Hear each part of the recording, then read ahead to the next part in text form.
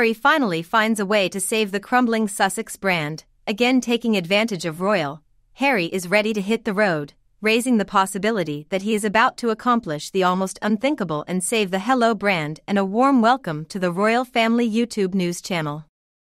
Honestly, people, at this point, I don't even think Harry knows what he wants other than what Meghan wants, in my opinion. Harry should keep all the privileges of his position as a prince without having to face any of the commitments necessary for this position. Meghan wants them both to take their cake and eat it. Of course, that would never have happened. The late Queen was 100% right when she told them it was either you in or you out. You can't have it both ways. Of course, at the end of the day, we really don't know if Meghan is to blame for this or if it's just her. She knows. I believe Harry orchestrated their departure from the royal family. He wanted all the money he wanted, all the benefits, but he really didn't want to have to do any work, and Harry got a lot of what he deserved. He has nothing of his family. The thing is, he still deserves so much more, and that's not good. He deserves to have those titles taken away. It would be a good start. Harry needs to understand how to really work, just like the people they like to tell how to work. They need to find a real job where they sweat to earn a living. Do something dirty? Maybe they would both realize that they are actually normal people. They may have a lot more money than your average Joe, but ultimately there's nothing special about them.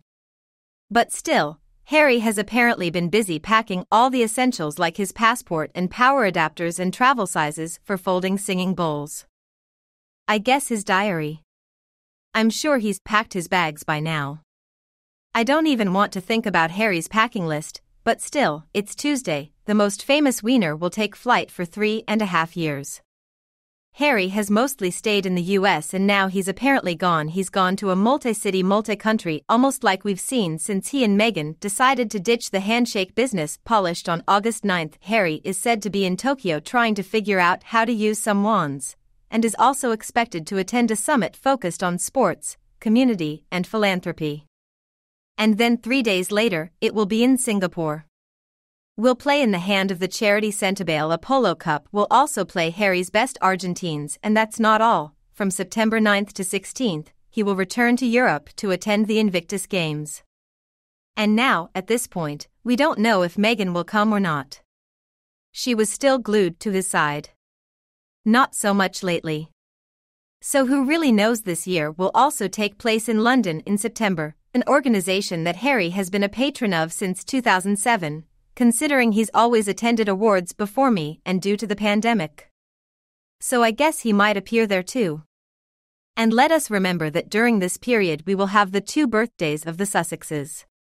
Meghan turns 42 or 40 on August 4th, then Harry turns 39 on September 15th, and at some point over the summer, Harry's highly anticipated Netflix documentary about the invitation he created for wounded women, Wounded, Military and Sick, will finally be released, given that during this time the royal family will be vacationing in a pretty corner of Scotland where there is probably not much available. It could be a pretty cool exchange with Harry and Meghan about to be everywhere, and the Team Crown, mostly absent from the picture. We're about to see heaps of them everywhere at once. Going into this period, the stakes could not be higher. Harry has a lot to do on this little tour, so can he pull off a big reset? Could this international tour turn the tide and right the P-ship for Harry and Meghan, the Duke and Duchess of hypocrisy? The last 2 months must be among the most difficult for the couple since leaving their real working lives to fend for themselves. They fled to the United States with nothing but money from Harry's inheritance in those bonds to keep them going. Was it brave?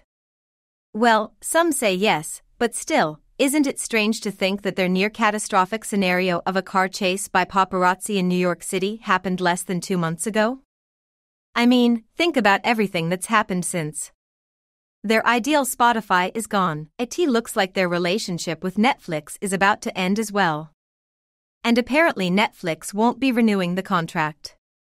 All the comedians made fun of the two.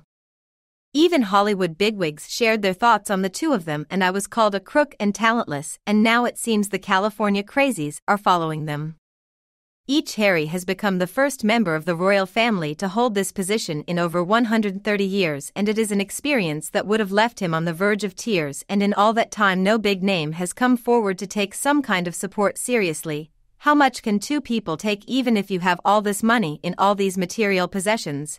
But still, this little one might be just what they need.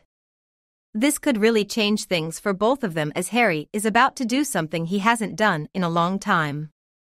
He is about to act like a prince.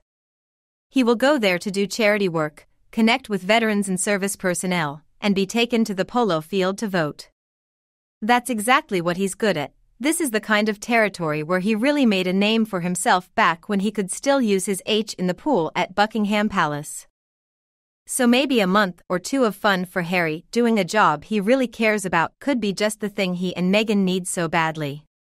These trips can serve as a perfectly timed reminder of why Harry was often alone with his grandmother, the Queen of the Lake, when it came to the most popular member of the royal family, a reminder of how who's charming and funny. Is it possible to see old Harry return after years and years of seeing that wretched boy for so long?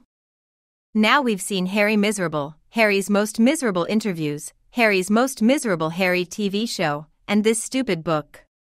At some point, somewhere along the line, things really changed. It was understandable and probably healthy for him to lighten up like that at first. We understood he might need to throw some things away, but that changed at some point and it just became a case of a pilgrim.